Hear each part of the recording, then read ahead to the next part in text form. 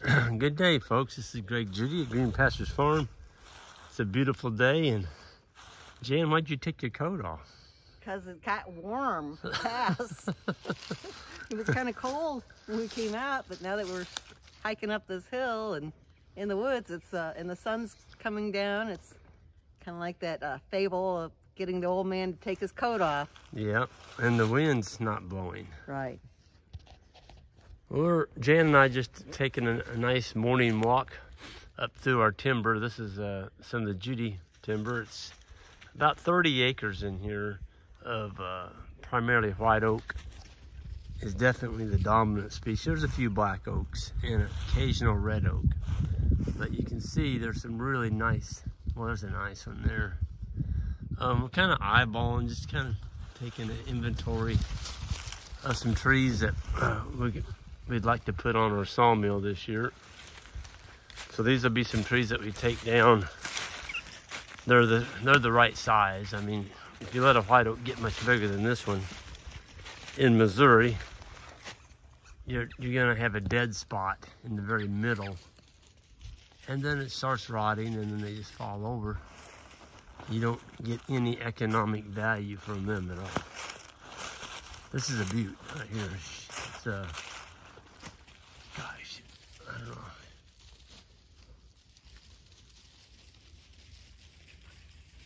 Heck, it's 16 foot to that limb. Good girl. You're gonna get 1, 2, probably at least 4 8-footers out of that. Or you could get a 12 and several 8s. But I mean, it's... Jan, once you put your arms around that tree, gives you a good reference how big that thing is. Can you touch your hand? You can't. I'm a tree hugger. Yeah, you got your, yeah. So you're about 18 inches from touching there. That's gonna be a really nice log. I did get a bigger saw. I've got one now. It's got a 25-inch blade on it. It's a logging saw. I mean, it'll eat that. If you tackle one like that and you don't have enough saw, there's a good chance you'll ruin it. Because when it goes to fall over and you don't have it cut in two, it's gonna split. Oh yeah, there's another one. There's several in here. Yeah. That is a beautiful one.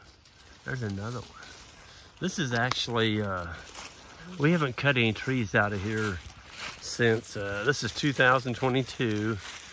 We were just reminiscing. Last time we had a logger in here was 2004. No, 2, you said. Somewhere in there, 2 or 4. Yeah. Well, it was the same year we had Doc's log. So I think that was 4. As you can see, there's a lot of trees in here, and a lot of them are getting to that market size. You don't want to go here and clear cut it, but if you'll selectively harvest the ones that are ready, well, then it releases, you know, these smaller ones like that, and that tree can take off. There's an old logging road up here. We're getting close to it. This is one of my favorite places to deer hunt. I've got a deer stand right down this ridge. Usually is good for harvesting venison every deer season. Can you see why deer like it in here? I mean, there's just tons and tons of browse, little bitty trees. And you get the little bitty trees and you open up the canopy by taking out some big ones. So if we come in here and cut, let's say 50, 60 of these trees this summer, spring, whenever we do cut them, you're gonna have an explosion of this stuff, these smaller trees. I'm gonna walk on down this logging road this way, honey. Make sure you're, Rucker? That's Isaac's puppy. He just dropped the ball. Okay. He's got his mind on something else. He's probably smelling a possum. The ball doesn't smell so good anymore. No. Possum. Put it away. He is really grown. He can almost keep up with the big dogs now. Boy, We cut this back in, oh gosh, it's been 22, yeah, around 23, 24 years ago. We took a pretty darn good cutting out of here. And we took trees that were like that. Well, this one wasn't that big at that time. It reflected more the size of that one, you know, that one over there. But boy, when you give them a little space, man, do they take off. And down here is a lot of smaller trees. So it's gonna take a while to getting, there's some decent ones down in there, but nothing ready to harvest. You can see the old logging road here. You see the dips in it there? This has been in here ever since my Uncle Scott bought this farm back in the late 50s, early 60s, 1960. And probably some of this logging road was made with horses when they used to pull the logs out with teams. But if you go back into timber around here, especially up on ridges like this, you're gonna find an indention like this where they've pulled a lot of trees out.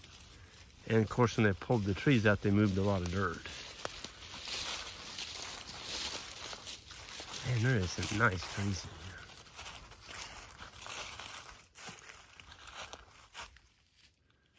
in here. Yep. Go back this way. Just hadn't been over on this end of the paddock, or this end of the woods paddock for a long time.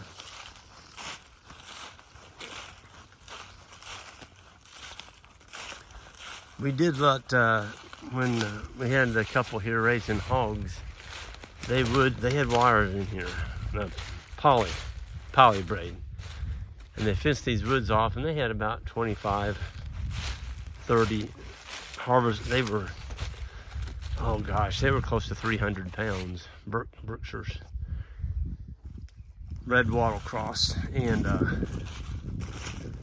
put them in here in the fall in pretty good sized paddocks, like probably 2 to 3 acres. And then they just kept rotating them. And for water, we used the water up at the house. We had a big long polyethylene pipe that we crossed the creek with. So it basically had like 3 water points along the base of this woods. Those hogs really did a number in here. The one thing that, I mean, they did well, but on the other end of the spectrum, they also ate all the acorns. Of course, that's what a hog's gonna do. They ate all the, and that's why they put them in here.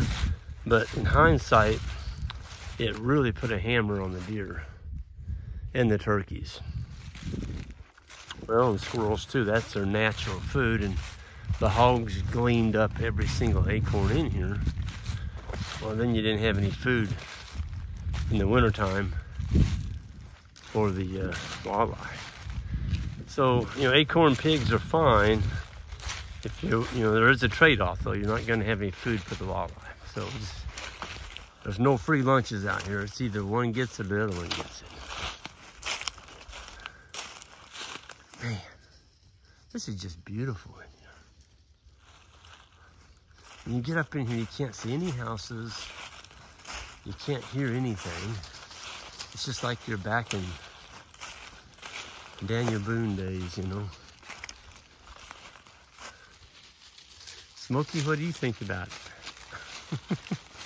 Big old dog.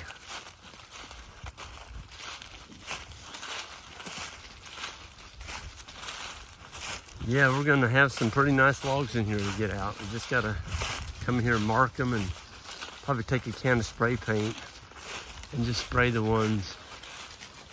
Now there's a tree you don't want to cut. If you cut it, you want to make it into firewood.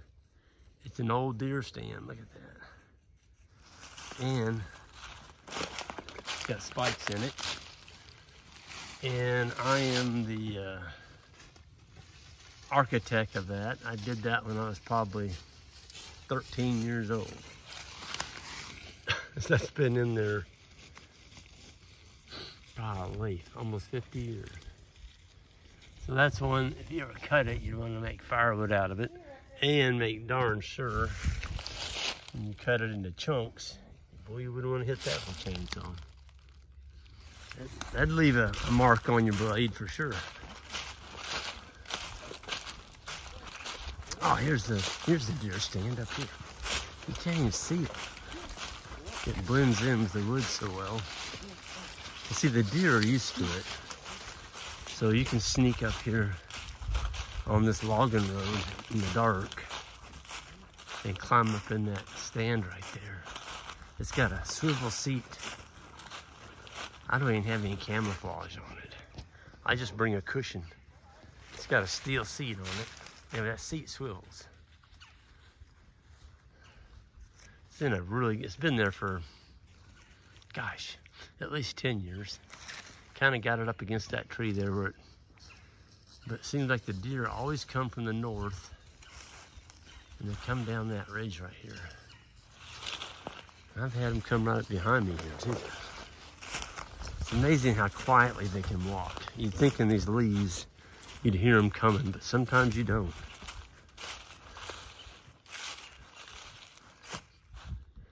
Anyway, I'm gonna go ahead and wrap up with that, and everyone have a great rest of your day. And we'll see you down the road next time, and be safe out there, and hit that subscribe button on the way out if you would. Thank you. Take care.